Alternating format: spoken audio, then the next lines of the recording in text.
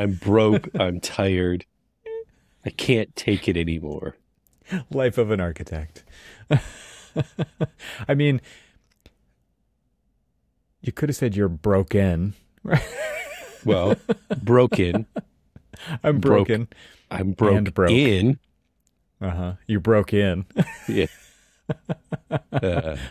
You're an old horse. Yes, I get it. You're like a fine leather jacket, Cormac. That's what you are. I was talking to a friend of mine today, and he was asking me, what do I feel was my most successful project? And we started talking. It was like all across the board. It ended up being like 2.5-hour phone call. Okay. And it was kind of like all across the board. We hit like every conversation about architecture that you can imagine. But please lay down on the couch and but one of the things that was interesting is I think, and even though I'm extraordinarily happy with the way that this particular project came out architecturally. Yeah. The reason why I think this particular project that I had selected as part of this was the whole process behind the project. And he was just like, see, that's what I'm looking for. He goes, I'm looking for jazz. And I'm like, explain. And he's just like, yeah, seriously. He goes, I'm looking for an ensemble of different characters, different ideas, different things, people, whatever, that come together with their own bit of knowledge, experience, expertise, passions, the soul that they bring to what they can offer. And when it comes together, you may think that this is like a weird ragtag bunch of people to put together, but when it comes together, it just makes jazz. And I was like, all right, I get it. Yeah, okay. I get it. All right. And so we used that as kind of like the disclaimer for what we thought was, whether it was the most collaborative, the most immersive, whatever it was that made that project like your favorite project, your most memorable project, the best project, and whatnot. The one you wanted to show up to work for. How about that? And the one that you wanted to show up to work for. But because there's definitely projects that are slowly killing you, and you're like looking for excuses of why you don't want to show up because it's gotten to that point. And maybe a lot of projects get to that point, but man, there are some that just never get to that point. And right. You just want to go to work every day, and you are excited about working on it. And you might be doing something really mundane, but you have a view of the bigger picture, which is you're filling in all those details that are going to make it sing, that are going to make it jazz, as you say. Exactly. This is how you speak. Yeah. And I looked at it and I was like, there's a handful of projects that I got immersed into the daily life of whoever that user would be. Look at you and the empathy. That's you. But I mean, it's just like, especially us, the projects that we've worked on. We've worked on public schools. We've worked on like rec centers. We've worked on all of these different like civic projects, right? Yeah. So there is a user virtually from every walk of life that's going to be using these buildings. There are the users who are going to be there like every single day, teachers in the classroom, custodial staff, food staff, all of these different things. And so I was talking about like kind of like my love affair for academic work and things like a lot of the K through 12 stuff, and talked about how immersive you can get in there. Sometimes I've felt with like resistance in a bunch of these different projects where they're like, remember, this isn't a very wealthy like school district, so they don't need high design. And you're like, wait, what? I mean, isn't that just the... They just mean expensive when they say that. Exactly. Yeah. But so for me, and I don't know if we want to get into like specifics, but to me, in like right there is a picture of the building, and right there and there are the awards that I won for it. You know, not I'm shaking like, my head because your finger bends in very weird ways. I always have. You have very creepy fingers. And for those of you who are not watching this on video, you're missing this. Oh, God, there's the thumbnail right there with your. But so he was just like, well, what made it that project special? And can I ask why he's asking this? Is it because he wants to talk about a special project that he's worked on, or is it because he hasn't experienced it, or like, he doesn't feel like he really didn't feel like he's experienced it. Okay, and he was like the one. I was guessing that, but I thought the other angle might be fun to throw out there. it would have been. And when it was interesting, because I sat there for a few minutes and I'm like, you know, have I had my jazz project? Mm-hmm. And I thought about all the different projects that I've had throughout my 20 plus years career so far and growing. And I've had a lot of different projects and a lot of different scales, big monster projects, $500 million budget down to, a 20 by 20 maintenance shed. Right. And I always go back to the first one. That's the first one. That was my very first project management job. Oh, man. It was a 20 by 20 maintenance shed for the city of St. Petersburg in a dog park. First real project. Yeah. And, you know, and so the project that I was referring to was the EO Wilson Biophilia Center. It's in Freeport, Florida.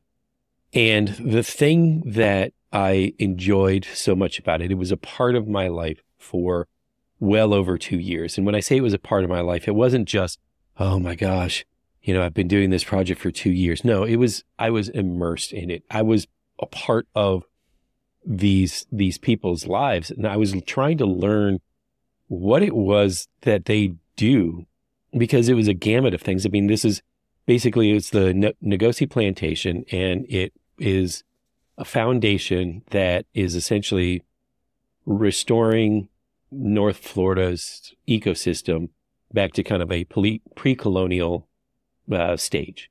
And so there's the founder behind all of this. He bought up all of this land, and he was taking all of this land, and he was taking, you know, he basically bought all of this, what was old longleaf pine forest that then was basically mowed down, and then it was turned into basically quick grow southern yellow pine, or a type of white pine that grew quickly so that they could harvest it for paper. Mm-hmm. And so rows and rows and rows of paper mill grade pine trees. And so he initially bought 53,000 acres. Yeah. But he strategically bought that 53,000 acres that abutted state forest lands, protected wildlife lands, as well as lands that were owned by the federal government for Eglin Air Force Base. But it was all of this continuous, there was almost 1 million square acres of continuous like forest land. Sure, there's a few interruptions of like, you know, roads and things like that, but he was basically protected. It's like, it was it's not all protected. None of that stuff will get developed around it. So it's got this buffer, this amazing buffer. And so one of the key factors that he wanted to do was, one thing is like he made a refuge for the gopher tortoise and hired some of the foremost experts on gopher tortoise rescue, because in the state of Florida, gopher tortoises were protected. And if you were working on a project and there were gopher tortoises on there, you either had to do one of two things: not build, or you had to have them relocated to another location. Well, And they were heard way too many stories about one day gopher tortoises were there and another day they disappeared. Like, sure, they disappeared. Like, where did they go? They're tortoise. They don't move that fast. And builders and developers were basically eradicating, and to a point of near extinction of the native Florida gopher tortoise. And so this was one of the many places, also the black bear, also the Florida panther, and a bunch of other things. So that was kind of one mission. Another mission was to restore it to its pre-colonial days. And so what he was doing was, cutting down all of the fast growth trees and replanting in a very strategic way all these longleaf pines, and then intermixing them with the short grow. And I'm blanking on what they were actually called, but they were trees that were there when he bought the land were maybe between 5 and 7 years old. That's how quickly they were it's a rotating crop of basically saplings and maybe like small barrel trees that then were replaced.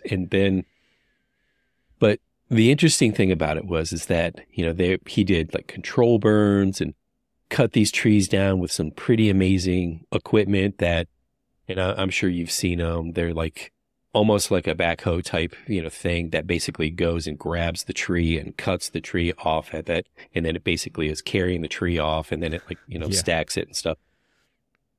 One of the things about why I feel like that project was successful is a lot of the planning for the project was me immersing myself in what they do. I was there helping them with control burns.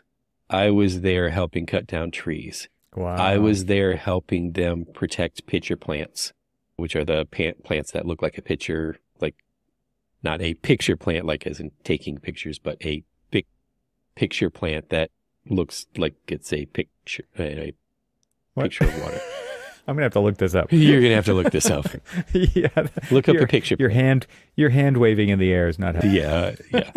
And then, and so as he's developing kind of this conservancy, this restoration of the ecosystem, one of the things that his mission was to basically create a space for environmental education. And it was kind of a one of a kind educational opportunity for this area, because what it was for a week, elementary. So basically 3 different times throughout your lifetime in the public school system, there's a couple of different Okaloosa County, Walton County, all of these like counties around this area near Freeport, Florida, they would go, and as an elementary school, middle school, and high schooler would go there for a week-long immersion program of essentially being an ecologist for a week and learning how to be good stewards of the land. And it was such an amazing program, and such an amazing mission. And you couldn't help but want to immerse yourself into this, everything about what this was. And so it was interesting because when they first asked us, because here's how we stumbled on it. It was me and my old college roommate. And because we knew people who worked with this guy, they were like, hey, would you help us write a request for proposal or request for qualifications from all of these architects? We want to write this. We want to get an architect to help us with all of the construction projects that we want to do on this thing. And we're like, sure. Yeah, we'll help out. And so we did. And you didn't say like, wait, look, I'm an architect. Well, first of all, at the time we weren't. We were unlicensed. We were doing like some residential at the time, and that was it. And so that's what we could do. And there were things that we were doing to kind of like get by and stuff. And so when we helped them write it, we were like, thank you very much. They paid us for our time and all of that other stuff. And then they started getting in there all of these proposals. And then we get a phone call and they're like, "Hey, Cormac, we haven't seen your proposal yet." And you're like, "Well, what do you mean?" It's just like, "Well, we were assuming that you were, you know." What do you mean? Like, so we, you know, we were hoping that because you know this project and you know what we're trying to accomplish, that they're like, you know, you would submit. Do I need to spell it out for you? Well, we didn't because we Clearly the weren't answer is licensed, yes. and this was a commercial project. And so, Okay. and so I reached out to a friend who said that I asked, and I was like, "Hey, would you be willing to partner with us to go after this project?" And They're she was literally like holding all the proposals just so you can get yours in at this point. And they received did. them all. And funny enough, they did. And it was interesting who we were up against. Why did too. they go through all that if they just wanted to work with you? That's hilarious. Well, it wasn't even that.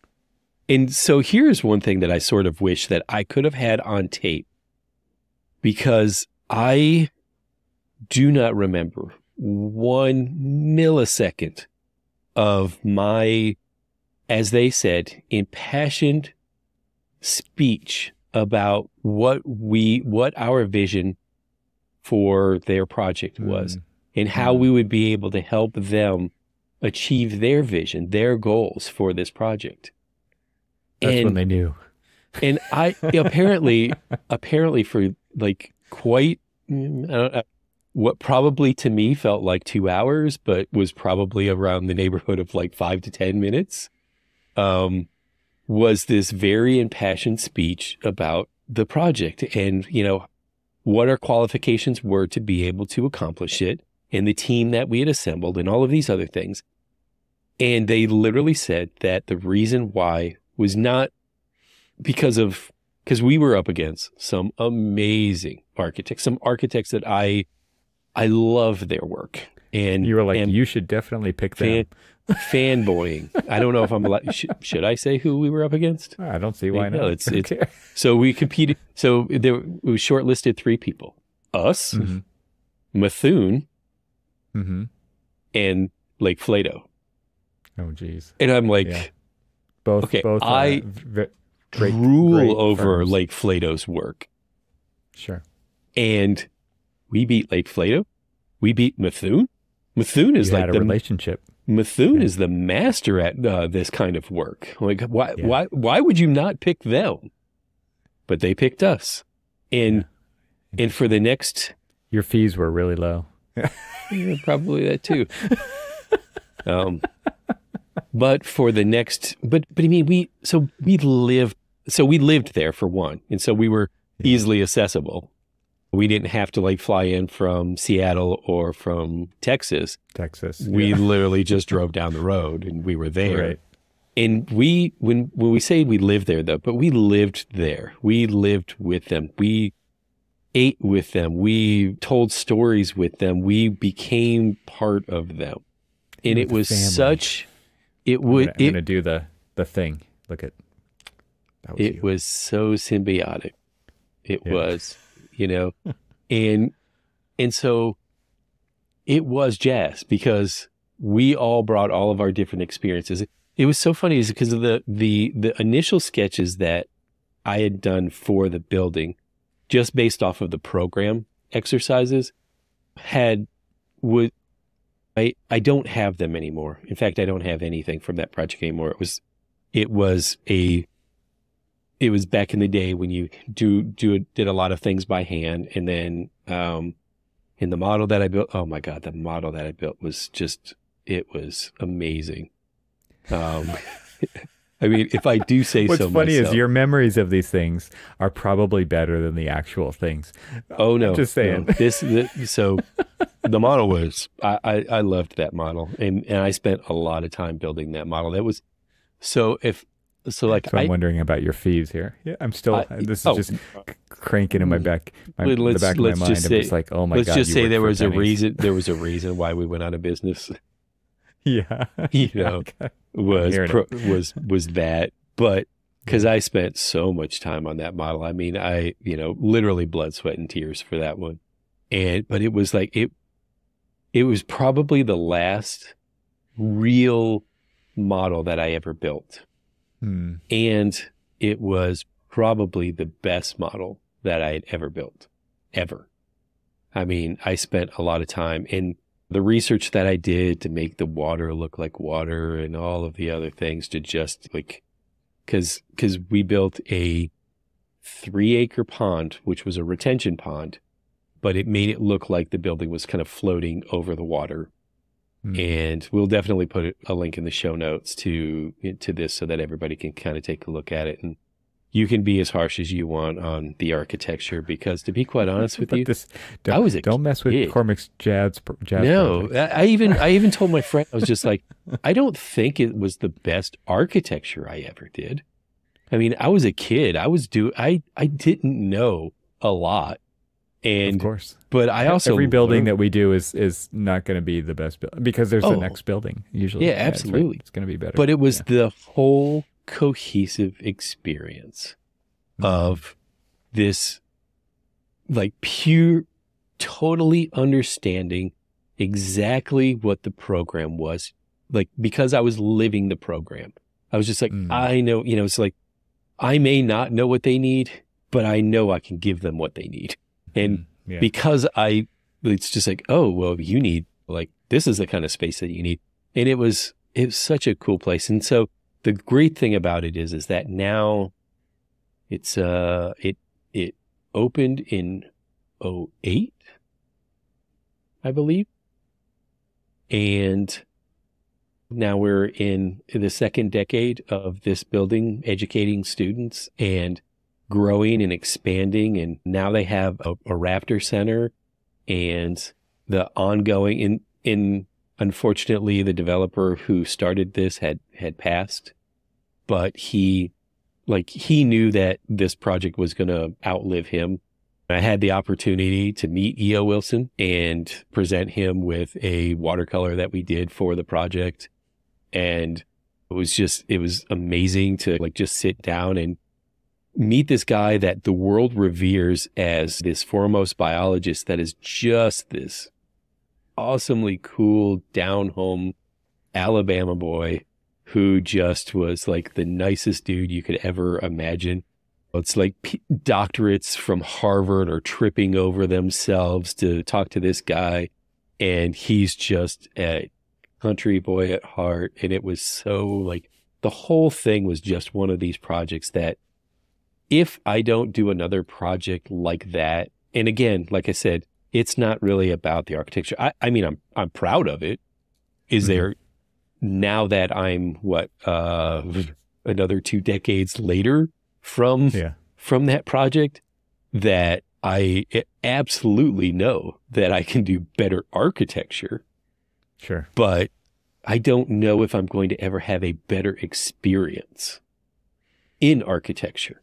Because it was formative too. I mean, it was just one of those things that made you the architect that you are. Oh, right? absolutely. Going through that process. And it's interesting, right? Because when we get into the corporate architecture world, and there are project managers and there are the contracts, and the game is completely different, right? It's like, you get penalized for spending more time on a project. You can't live the project like you did, right? It's like, less is better. It's like, it's not better for the building. Well, less is better. Believe me, it's better for our bottom line. Right. And you get into these traps, and I mean, and maybe the way you did it is actually a trap. I mean, I'm sure there's some balance to be achieved here, right? Because it ruined me for a while. I mean, like you said, you can't continue. It's not a sustainable business to do it the way that you did it, potentially, right? So there's a balance to be achieved here, but it was so, like, you wouldn't trade that experience for anything, right? Never. I mean, and that is what you're actually remembering is how it's not, I'm sure it wasn't all amazing, but when you look back on it, it was so formative for you to become an architect that it's really special. This episode is made possible with support from Chaos Enscape. This is the perfect time to set good intentions and resolutions for the months ahead. Whether you aim to solve your design challenges faster, run your projects more smoothly, make quicker decisions, or share immersive walkthroughs with the click of a button, here's some good news. You won't need any resolutions. Chaos Enscape has the best 3D workflow solution. Chaos Enscape is the industry-leading real-time visualization plugin that is 100% fast, 100% easy, and fully integrated into your favorite design tools. It is the trusted choice of over 500,000 monthly users across 150 countries. Starting today, you can get a 20% discount on fixed and floating annual licenses. Just head to chaos-enscape.com and use code RES24 at checkout. That's chaos-enscape.com using code RES24 at checkout to supercharge your design workflow. Thanks to Chaos Enscape so much for their support of this episode. And now let's get back to the conversation. It's interesting because we've said this a couple of times in some of the recent episodes about the experiencing of the place so that you kind of really understand what it was. And when we were supposed to write an article about the experience of a building, and I packed up and used the weekend to drive up there and actually experience the place so that I could really give an informed decision. And it's so interesting that, you know, when you talk about like corporate architecture, as part of this conversation that we were having about jazz architecture was are we form builders or placemakers? You know, when we're placemakers, we're really, you know, it's like that building could be only one place. It's that place at that time, and that's the right response for it. That's placemaking. If it's an object that could be picked up and moved to another place or another place or another place, and it just looks like whatever, then that's form building. And a lot of times the corporate architecture really is just about form making. It's about, you know, like, how do you, our conversation even kind of devolved into like, you know, and why most projects aren't jazz, why they are, you know, just, there's so much working against that. Yeah. Yeah, exactly. And so when I said that I was ruined after that project, I really did find it because so this was when I stopped. The project was in construction administration. Then 2008 happened, and everybody, you know, who knows what happened in 2008 knows that, you know, most architects were going out of business or losing their jobs or basically trying to shore up the job that they had so that they don't lose it. And so it was a really tough time. And so because we went out of business, and so 2008 was one of the reasons why we went out of it, not just necessarily our choices of how we spent money or you know, little fees that we actually spent. And I could definitely go through like some other conversations about like what happened on this project of just like, anyway, I'll keep that sob story for myself or for a later conversation. But it, you know, I was ruined because I expected too much out of every project since then. Mm-hmm. And even to this day, I expect too much out of projects because I want them to be that fulfilling. I want it to like be the jazz that it was. And there's jazz moments on projects where, you know, the team comes together and they really are clicking and the design is really evolving and everybody's involved. And, you know, there's this, you know, symbiotic relationship, the relationship that you were talking about of being able to like achieve so many things, both in design, in camaraderie, in all of these other things that, you know, are rare in projects in a way sometimes. And so you have those moments, but like I said, I've had that one moment and I'm okay that if it's just a moment, you know, that one moment, but I'm always expecting every project after to deliver that moment. And it's interesting because you still have that desire and that fire to think it's possible. Yeah. Right? And what's crazy to me is that it hasn't happened in so long, because you're talking about a project from 2008 that really made its mark. It's an indelible mark at this point. Yeah. That you haven't been completely beaten down with all of the other crap that you've experienced from now to then, because again, you're going back and you're saying that was the project. You're not saying any project since then has taken the spot of that project. And so you've had a lot of experiences between 2008 and now. And you're still hungry to see, and you still see the potential for that to happen. Well, what's and the it kind of point hasn't of doing? happened, but you're still there. Like, I think that's pretty incredible, because I think a lot of people don't have that anymore. Yeah. And that's why I'm saying this. I mean, I think it's actually really incredible that you still do have that. Yeah. Because there are so many people who are just like, they've been beaten down and beaten down. And we know what this profession does to people. It eats people up and it spits them out. Yeah. I'm sorry, that's the wrong way. It chews people up and it spits people out. Yeah. And there's a lot of older generations of people and just toxic people who eat their young in this profession, right? And so there's a lot of stuff that literally happens to a lot of people. And here you are with still this optimism. I think it's pretty incredible. I feel like I could be easily jaded, but then I think about cynical, jaded, yeah, for sure. But I still feel like what's the point in doing it if you can't, if like you don't expect the joy? What the hell's the point, right? But there is this kind of, so I said all that stuff that I just said, and yet, like, architects continue to be the optimists at the table, right? And we, I'm patting us on the back right now. We are the champions of the vision and the what if and the what could be and the potential. And I find that incredibly interesting, even though we've had the experience, I know the experience that the experiences that you've had since then. There's a lot of really, really, really bad stuff, right?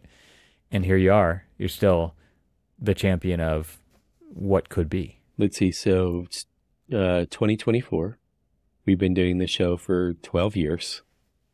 We've both been on each other's journey of experiences of projects and clients and leaving firms and firm cultures and all of these other things. And we know what the profession's like, but we're still doing this because we still do have that passion to, right. And when we were talking today, and again, like I said, it was like a 2.5 hour long conversation. I mean, I felt so giddy and so charged after having this conversation with a like-minded person who really, like, he was like, but doesn't architecture rob you of some of the things that you can do, takes you from your family and all of these other things? I'm like, it can if we let it. And we do often let it. I was like, but also if you think about it, like, going on a vacation with your family doesn't have to be divorced. And I was doing this silly thing. Doesn't have to be divorced from architecture and stuff. I was using these examples. I was like, we used to go on these drives where we would go on these like little history tours and follow the footsteps of George Washington or John Madison or Thomas Jefferson and visit their homes. And East Coaster. Absolute East Coaster. It's like, or follow in the, like, they actually have a John Wilkes Booth trail, and you can go to like all of like these pivotal events in American history that revolve around basically the plot, assassination of Lincoln, and the capture of John Wilkes Booth. But almost every single bit of that, there's all of that history, but every single bit of that has architecture. There's architecture involved with every single step of that way. It's, let's go to Ford's Theater. Let's go across the street to the tavern where they tried to save Lincoln. Let's go and see the barn which is not there, but the barn that they captured John Wilkes Booth. Let's go see Dr. Mudd's house where he tried to patch up John Wilkes Booth, or where the tavern that they did the plotting and all of that other stuff. And as much as everybody's like immersed in the history of all of these events, and I am too, I'm also immersed into, here's the architecture. Like, here's here is the placemaking that set the stage for all of these memories, this combined story to unfold. Exactly. Yeah. This story that people tell, that thousands and thousands of people have been telling their students and everything else throughout the past couple 100 years or 150 years. And all of that is immersed in architecture.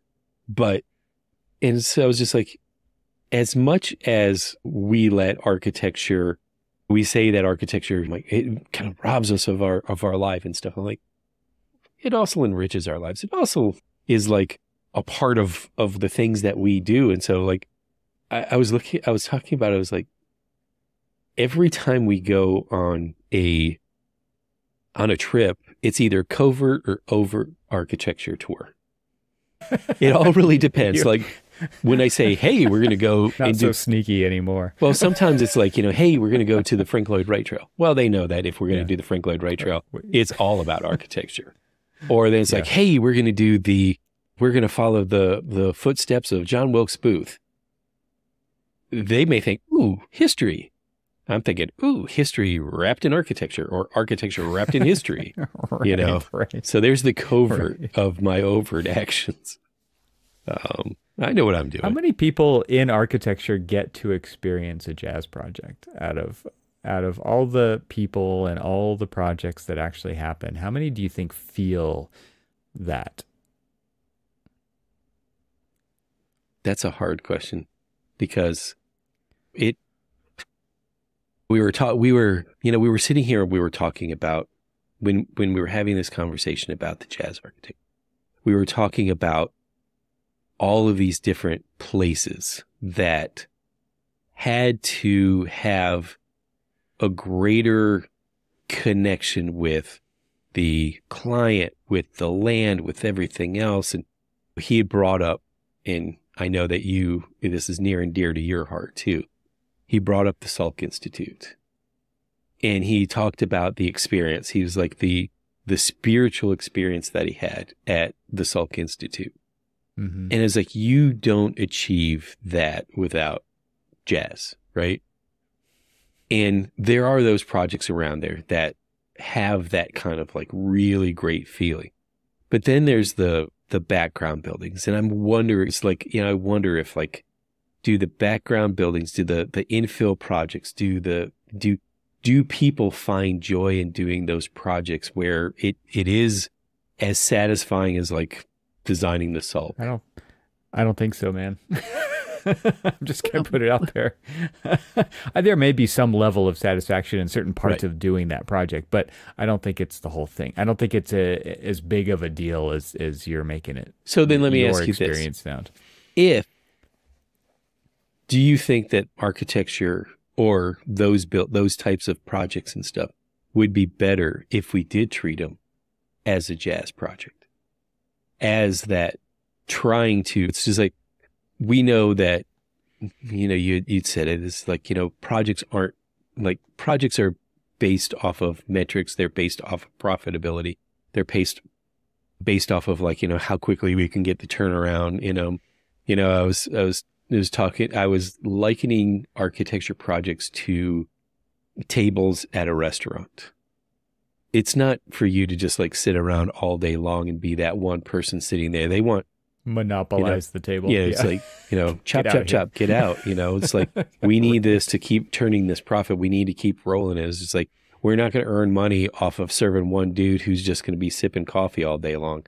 And free refills, right? And then that's what, so that's what kind of almost dilutes, when we struggle with trying to tell people, the value of an architect, when when we somewhat devalue our own contributions to the built environment by doing the, chop, chop, get out kind of projects. I think this is the whole, like, bring your whole self to work. I mean, is a lame way to say it. Yeah. But not enough people do bring their whole self to work. They don't bring their passion to work with them, because there's a lot of things outside of work that are affecting that as well. It's not just work. Yeah. But I think on any budget, on any project, you can make it a great project. Mm-hmm. I really think you can. And it on some level, you have to protect yourself from the things that can bring you down, and you have to separate yourself or compartmentalize in some ways. I think, you could have a toxic client, you could have a bad schedule, you could have a terrible budget, you could have like a list of materials that you're like, how am I going to make something good out of CMU? Or and I don't want to be down on CMU. You actually absolutely can do amazing architecture with all kinds of seemingly simple building materials, right? Right. Look at what you can accomplish with the brick. Right? Exactly. But the thing is there's so many things affecting us and everybody on our team that if there are slight misalignments there, it's easy to lose that. And so to answer your question, could you do it? Absolutely. The potential, I think, is there on every single project, like your first maintenance building to your jazz project to the project you're working on today. There's absolutely the opportunity and the potential to do that. But can we bring ourselves to show up to do that? And I think that goes through cycles, and there's so many variables. And I think that's where it's hard, is like actually putting all those pieces together in the symphony that it needs to be, even if it's a low budget, fast turnaround project. Right. I mean, because there are the realities of the real world. And I mean, somebody could have their best friend die in a car crash, or their parents, or a kid problem, or a pet, or like, and all of these things work their way in and affect our day-to-day performance. Right. So, yeah. Have you ever had a project that was a really, really difficult process, and that you could interpret that however you want, turn out amazing, even though it was a really, really difficult process? Because you talked about your biophilia center, right? And it was the process, and the outcome, I think, probably both together, and the client and the location and everything working together. Have you ever had a project where it was like, oh my gosh, I don't even want to go to work, and then at the end, it still turned out of something you were incredibly proud of? And there was, so I'll go and take it just one step further. It's like, there was a project, and has been several projects actually, that difficult client, difficult schedule, like difficult circumstances, pushing my own knowledge of design interpretation, pushing my knowledge of tectonics, of like trying new things with, the way that I was detailing things, and all of these things. And it was a bear of a project. And, there was a point in time where I can't do this anymore. And I thought it was going to break me, and it didn't break me. And but it did beat me down. And I was just like, I don't ever want to see this project again, and so I will say that this is kind of cool, and I get it a little choked up, whatever.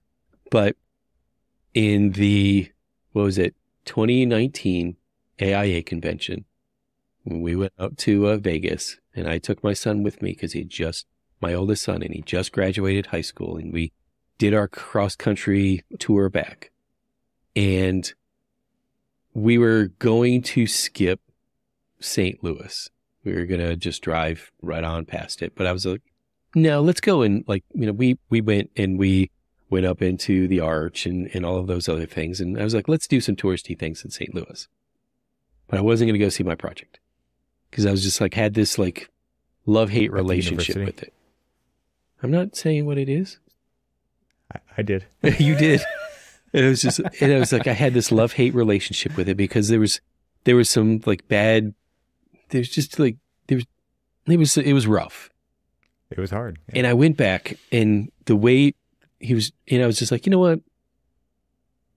I flew back and forth to St. Louis like several times a month, left the family for a couple of days a month, and went all of this stuff. And here's my son. He's now old enough, let me show him. Like, there was a lot of times when I would like just take them to my projects because they were local. And so it was good to kind of like take them to these projects, but I hadn't seen any of these projects because they're 1,000+ miles away. And so I was like, let's go do this. And so it was the building and it was a pedestrian bridge. And so I parked on the side where we could walk over the pedestrian bridge and engage the building the way that it was supposed to be. And so now a couple years later, a couple years post construction, no, it was just like, there was like trepidation at best, you know, to see this thing. It was just, and finally we visited it and I was just like, holy shit, this turned out great. I was just like, this is good. You just erased all those old memories. I was just like, wow, like, all right now, you know, and so, do you know what a bike trough is? Like, yeah, on the side of the stairs. On the side of the stairs. So they had these bike troughs on the sides of all of their stairs and stuff. And I sat around, and then they asked us, you know, hey, we want to add some bike troughs to these. And I'd never done a bike trough before. You know, I never had a project like that had that much of a elevation change this whole between project. I know this project. It's a big project. Yeah. You're talking about the bike troughs. And we're talking about the bike trough because I sat and I looked at the operation of their bike troughs throughout this project. And I was just like, they're walking with their bike and they're leaning their bike way over because because of the proximity of the trough itself to the handrail, that their pedals and their cranks would hit the handlebars, everything would hit it. And I'm like, get in the way. There's got to be a better way to do this. And so I redesigned the bike trough in a way that you didn't have to lean the bike over. You didn't have to lean over to like not knock the bike apart. And I sat there in this courtyard, in this little plaza, and that had multiple different elevation changes and all this other stuff, and watched people first actually use the bike troughs. And then look to see how successful the bike troughs were. I was just like, yeah, like even the little things. Sweet bike trough. Yeah, it was just like, even the little things excited me. I was just like, cool. This. And then I looked at it and I was just like, this is actually holding up pretty well. I mean, it was like only 4 years later, but it was still 4 years later of abuse. And we know how academic spaces can be. I mean, they get abused left and right. And this was actually holding up pretty well. I mean, there was decisions that were made that like, it was hard to convince clients to do those decisions, but when they made those decisions, it worked out for the better. Like, people hate corner guards. Everybody hates corner guards, right? But like, I kept looking at like the way that their corner guards were used in like all of their other buildings, and they stopped the corner guards short, and then just below the corner guards, the walls were beat to crap. Yeah. And it was because the buffers were beating up the corners and all this other stuff. I'm like, you're going to go for the gusto of this. Just do full height, corner guards. And I'm like walking around our building 4 years later. And so there's 4 years of maintenance on this thing. And the corners still look good. The walls still look good. Bike troughs and corner guards. Bike troughs and corner guards. I mean, I actually really like the building itself. But they really tie the room together, Cormac. Exactly. It's like, but those corner guards and those bike troughs, like chef's kiss, man. I mean, those were chef's kiss. Those were the best thing about it. I had a community center project it was a big team, right? So I'm definitely not taking credit for the whole thing, but we had a difficult principal in the firm. Mm-hmm. We had a difficult budget. We had a political client. It was like a district supervisor for LA County, and LA County's divided into all these districts. And so it was and it was an unincorporated area that was getting this new community center. And so there was all of this community involvement where they have never gotten any resources before because they're unincorporated. They don't have a mayor. They don't have a city council. They don't get a budget allocated. So they're going to the district supervisor. They're raising their taxes basically to pay for this project for their community. And so there's all these politics involved because you're dealing with those kind of people. Mm-hmm. And it's a big piece of land and a small budget, and there's 9 different agencies that we have to get approvals from, because there's a food component, and it's unincorporated, and you got to get this permit from here, and you got to get this one from there. And the team, it took forever, and it shuffled around, and there were 27 different schemes, and we were there. Good Lord. It's a beautiful project. I cannot believe it actually happened, right? And it's one of those things where I look back on that project and I think it was worth it. Yeah. Like it actually was worth it. I don't know how we made out on that project. I don't know if we made any money. I mean, I know it was hard the whole time. Yeah. It was extremely difficult. There was a public art component that we had to work with an artist. And I mean, that's cool, right? Oh, yeah. Yeah. And, except when it isn't. Exactly. Except when it isn't cool. Exactly. And I totally and there's all these competing ideas, and execution is difficult, and there's all of these things, and it's on a prominent corner, and how do you address the corner, but the entry is on the other side. It was like, just there's so many difficulties and constraints and things you're dealing with all the way through, and at the end, like, it's an amazing project. It looks and functions amazingly, and I cannot believe that we pulled it off. And so when I'm asking you this question, like, is there the project where it turns out like jazz, but it was a freaking disaster the whole time? It just felt like you're listening to a 7th grade band play, right? Yeah. That's what it feels like when you're doing it. And then at the end, it's like this amazing piece of music. It's this amazing piece of architecture. And I've experienced that too. And I'm just like, how did that even happen? I don't even, it's through sheer will and determination that it actually happens. And it's like, because we care so much that we're not going to let it be just some stucco box on a corner, you know? Yeah. You know, what's interesting is I was, as part of the conversation that we were having today, you know, I had said that the projects that I appreciated the most were the ones with the least amount of budget, because you did the most with the least. Exactly. I mean, exactly. Yeah. You learn to stretch your design dollar to, like, you know, you didn't even know you could stretch a dollar that far.